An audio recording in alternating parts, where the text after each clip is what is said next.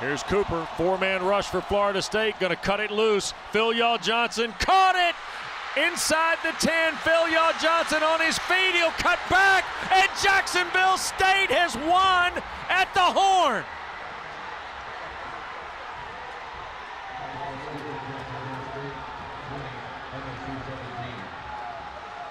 On the final play of the game, Zerrick Cooper throws to Damon Phulyaw-Johnson, and the Gamecocks have upset the Seminoles.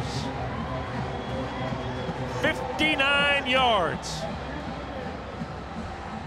Wes, I cannot believe what we just saw.